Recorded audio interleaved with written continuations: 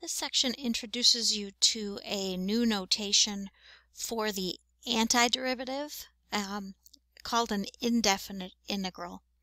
And it also, the section is about the big 13, I call them, the 13 antiderivatives that you pretty much just need to know. So here's the new notation. The new notation for is an indefinite integral. It looks exactly like an integral. The only difference is that you're not going to have limits of integration. So you won't have any numbers on the top or bottom. And your answer, when you have an indefinite integral, is the whole family of functions that have that function, the integrand, as a derivative. So it's a way of asking for the antiderivative. It will have a plus c in it. So if you're asked for an indefinite integral, your answer should always have a plus c on it. So when you see that indefinite integral sign, it's no longer asking you for area. It's really just asking you for the antiderivative function of lowercase f, or the whole family of functions, because it will have a plus c on it. So some, I call these the big 13 antiderivative rules, but I'm going to call this one 1/2. I'm not going to count it as one of the big 13. If you have a constant and you take the antiderivative of a constant, you get k times x. So this is kind of the reason I'm not counting this as a big antiderivative is if I tell you that your function has a slope of 1/2, you can say, oh, then it's going to be 1/2 x plus b. So this is kind of a pre-algebra kind of antiderivative. This is the first big of the big 13. If you have x to the n, as long as n is not -1, so like this works if you have x squared, or it works if you have x to the 1/2, or x to the -2. It just doesn't work for x equals -1. Then you add 1 to your exponent and you divide by that number. It makes sense because when you're doing derivatives, you bring down the exponent and you subtract 1 from the exponent. So when you do the antiderivative, you're doing the opposite of that.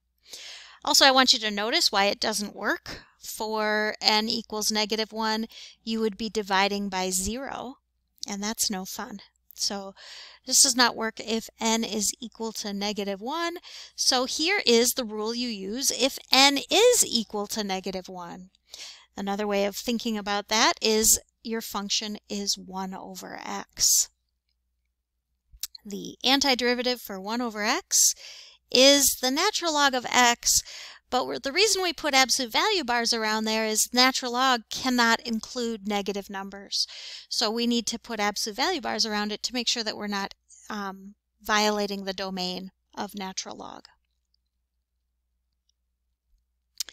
So here are a couple of examples. I'm trying to find the antiderivative of x squared, so that would be x to the 3rd over 3 plus c.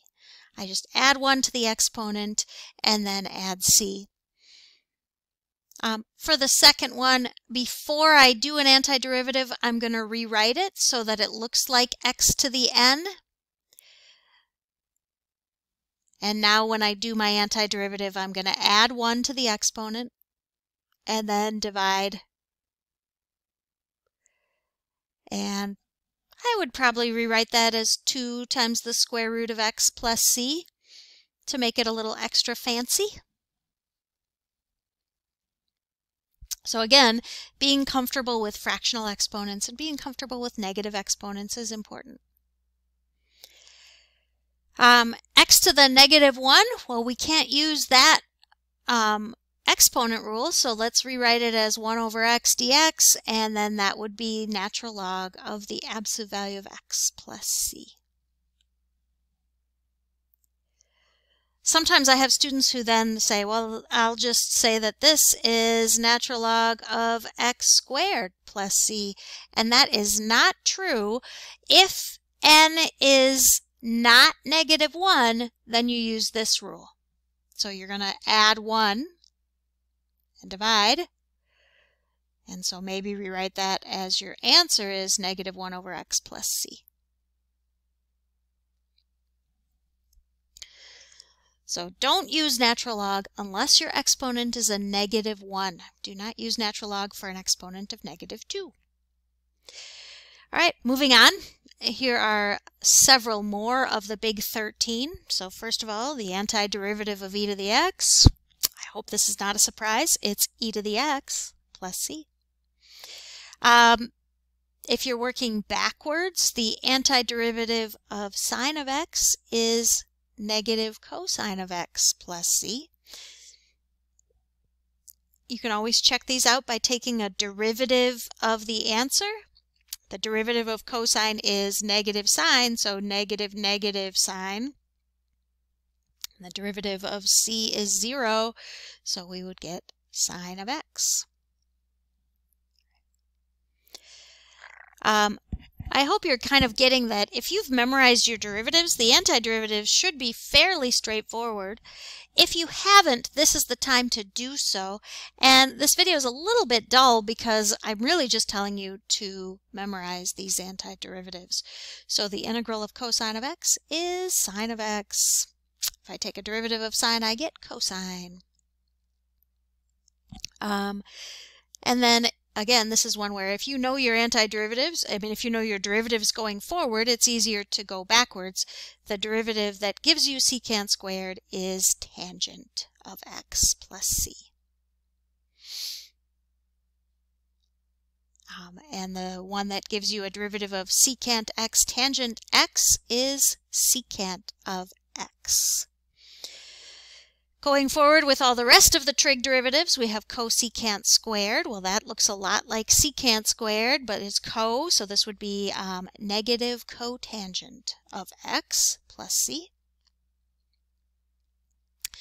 And the integral of cosecant x cotangent x is negative cosecant x plus c. And now we're on to the inverse trig derivatives. And the good news is you don't have to worry about the cos with the inverse trig derivatives because inverse trig would just be a shift. So the plus c kind of takes care of the cos for you. So this is sine inverse. This one, I hope you recognize, is tangent inverse of x plus c. And this weird, ugly one is secant inverse of x plus c. And that's the big 12, so there must be one more. The big 13, this is the one that most people forget most of the time.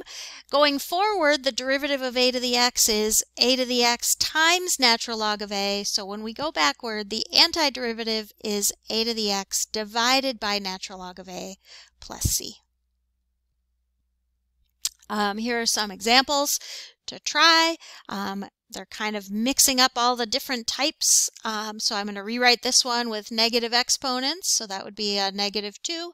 But I'm going to leave that as 1 over x. And I'm going to leave this as 1 over 1 plus x squared as well. So then when I take the antiderivative, I would add 1 to the exponent.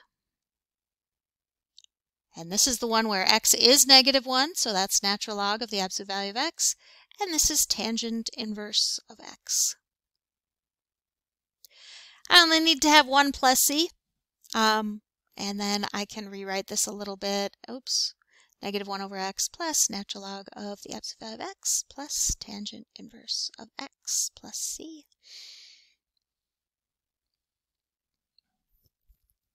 All right, this next one, 5 to the x. So the antiderivative of that would be 5 to the x divided by natural log of 5. I can have a constant in front of these antiderivatives. It doesn't change anything. It just makes it, the constant would just be out in front. So the antiderivative of e to the x is e to the x. Put the 2 out in front. The antiderivative of 3 would be 3x and then plus c. Remember, you can always check these answers by taking a derivative. The derivative of 5 to the x is 5 to the x times natural log of 5, and so that's why that cancels with the divided by natural log of 5. The derivative of e to the x is e to the x. The derivative of 3x is 3, and so on. So that's how you can check your answers to make sure you're right. All right, so that is this new notation of the indefinite integral and how to find some indefinite integrals. Thank you so much.